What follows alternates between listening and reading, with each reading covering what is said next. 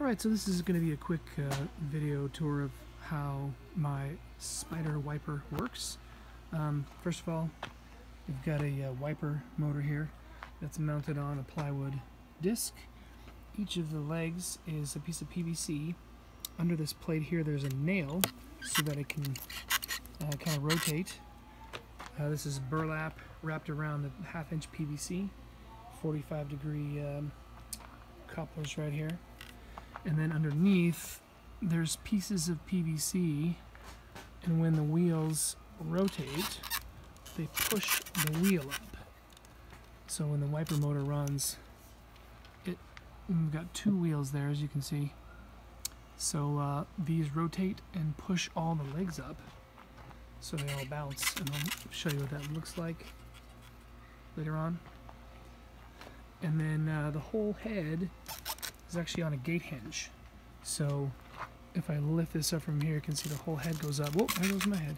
Huh. This is the head. It's made out of a bunch of layers of styrofoam. Looks like I've lost one of my fangs here.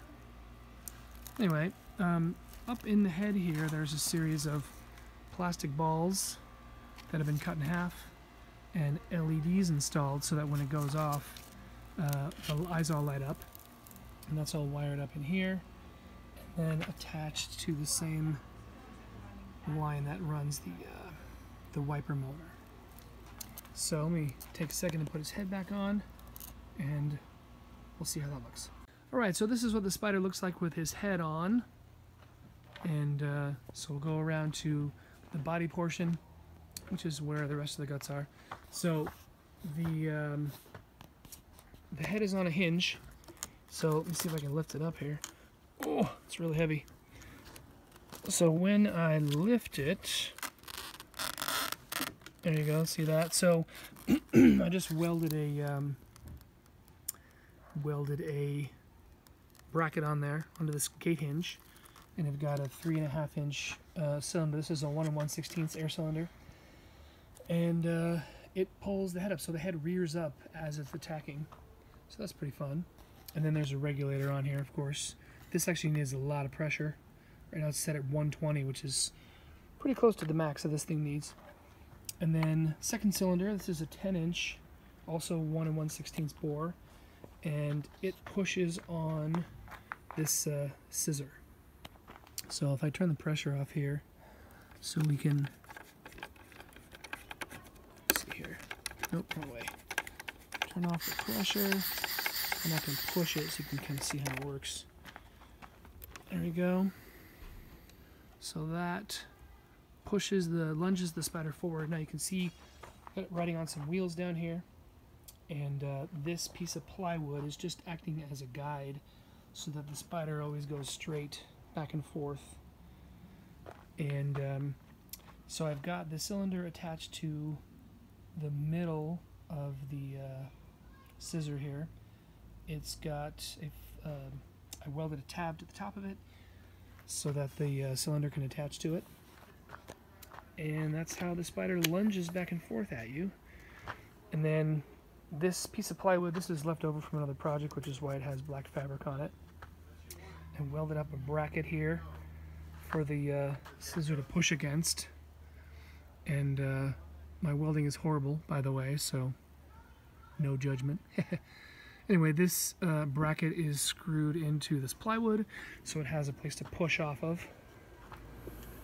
So the spider jumps back and forth, lunges at you, like that. And then this little thing here, this I recently had to rewire it, which is why the wires are all over the place, and just kind of temporarily secured. Back here on the back is the 4-banger, which has been working really well since I pulled my wires off. I think I had bad wiring, so I used some better wires. Let's see here. And then anyway, this is a cable bridge, so this is attached with hinges on all these places here, so that when the spider goes, that the wires don't have any strain on them, and that actually goes for the airline too. I just don't have it up there at the moment.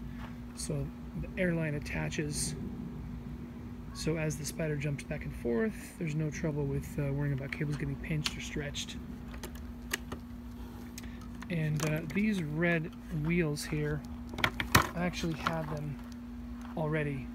They're way over weight and everything, but that's what I had, so I used them. And that's pretty much it. That's pretty much the how the thing works. And there is a body that goes over the top. Let me grab it right here. It's also made of styrofoam. We just used multiple layers, glued them together, and just kind of hollowed it out as we went.